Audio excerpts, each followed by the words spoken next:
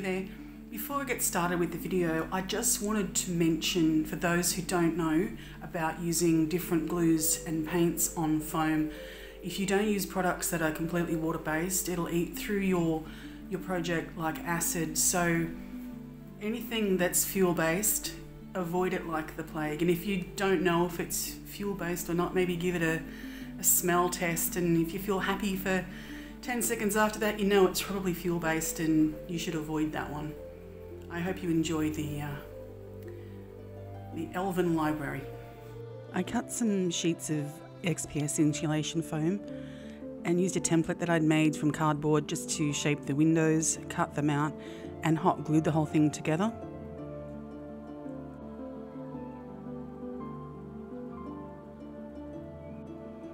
I'm just roughly marking where I'm going to cut away with a knife, just to make it look a little more like ruins and broken brickwork.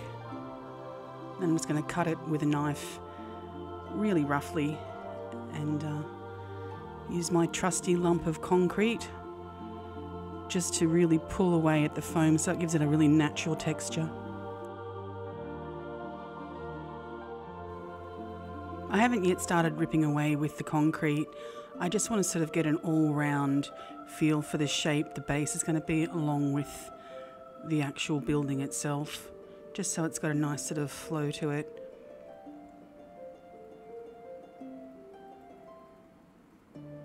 I roughly want a sort of a rounded base, take those sharp angles away. I'll just crudely cut them off and then start attacking it with the concrete.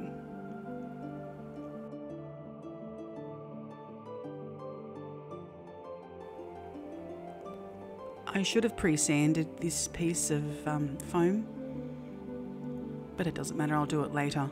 But do make sure you sand it, otherwise your ink or paint won't absorb into it properly. And you can see where I've ripped it away with that lump of concrete. It gives a really amazing uneven effect. Helps it look a lot more natural in the end.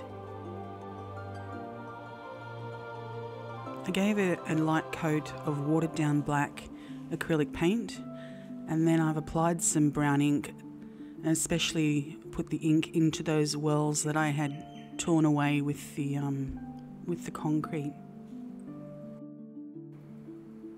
I didn't film all the etching and lines that I'd drawn into this. I didn't think it was necessary. But just use a ruler and a pencil and just mark out anywhere you want bricks or tiles. It's pretty basic stuff. It looks great once you get the paint down on it.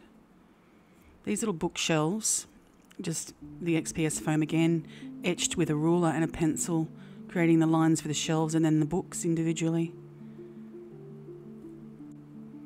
I gave them a couple of coats of the brown ink. It soaks up beautifully into this foam, so you get every little part of it, and it really brings out all the lines and etching that you create. You get no fill when it's the ink. You have to worry about it taking up anything that you've created, as paint would often fill in the little spaces. But this is almost like water, it just goes into it.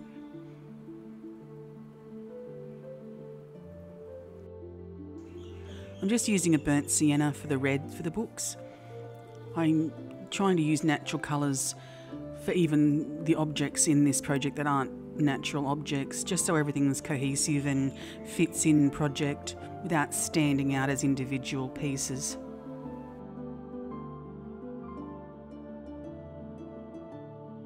I'm not sure what colour green this is. I'll just call it bookish green because it's got that booky green colour about it. But it works well along with the burnt sienna. I'm trying to just, still stay a little neutral with the whole thing. This white that I'm using, it's got a bit of blue in it and brown in it, and it's watered down a little bit. When I apply it, it looks a lot more stark than it is, and it absorbs into the foam incredibly well. As you can see, when it's drying or dry, it's almost non-existent, so you have to do about 2 or 3 layers of this whitish paint. I started applying little pieces of gold here and there, and then did a couple of books with the gold, and then I just went nuts with it. It just really made the whole thing look really amazingly good. So yeah, even though it's unnatural, it worked really well alongside the other books. They have quite a nice realistic look about them, and they fit beautifully into the project. Again, this white has brown and black and blue in it. It looks pretty white when you put it down, but it's most definitely not. Just want to dry brush it on and wait for it to soak in. You may need to do a second coat, depends on how much you applied the first time around. Just brings out all the little pieces that you've chipped away and drawn in, and yeah, really nice for bringing out the highlights.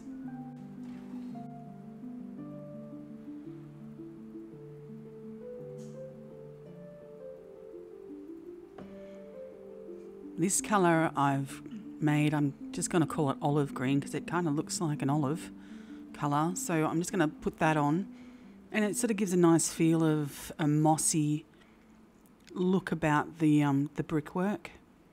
I am going to put more paint on top of it, but this still comes up through. It gives it a nice natural aged look, sort of a living aged look. This is sort of almost like a flesh colour. I don't know what you'd call it, but it's just to once again lighten up.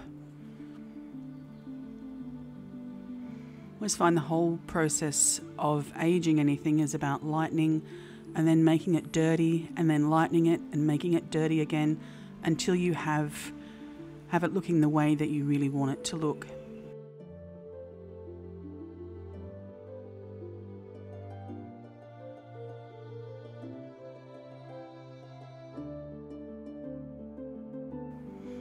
You can see it just starts picking up light again and just really highlighting all the little lines and cracks and things that you've created in your foam.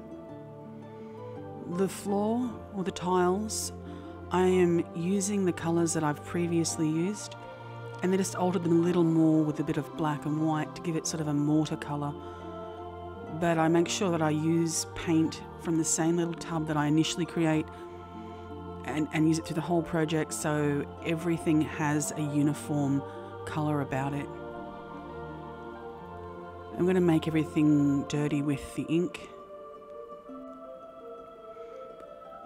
At first I just give it kind of like a light wash, just wetting it down really, because once you've got it a little bit wet and then you start applying the ink or watered down paint in the way that I'm going to do it, it will help it bleed. And you really want it to bleed naturally and just become very sort of spread out and absorb.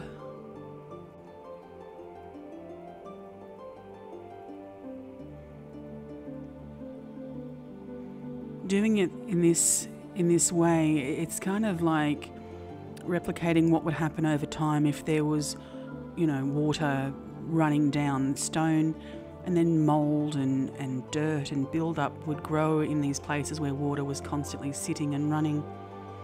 And I'm just trying to mimic that.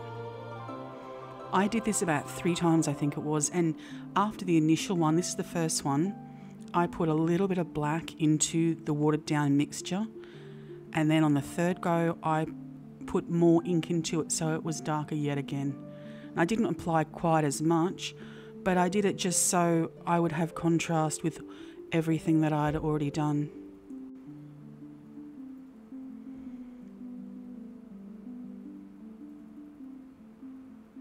And once it's dry, you can really see the effect and weathered look about it, even with that mossy green colour that's sort of coming back up through it. It works very, very well.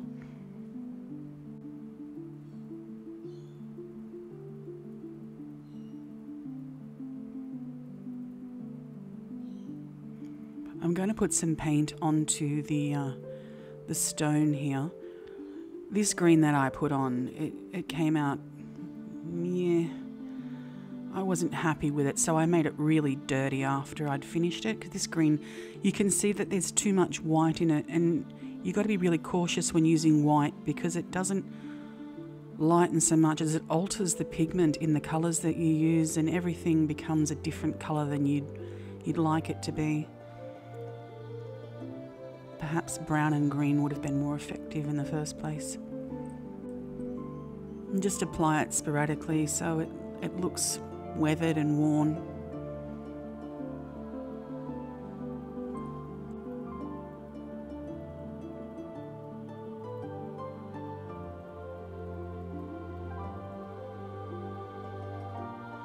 You can see after it's been darkened, it looks far better.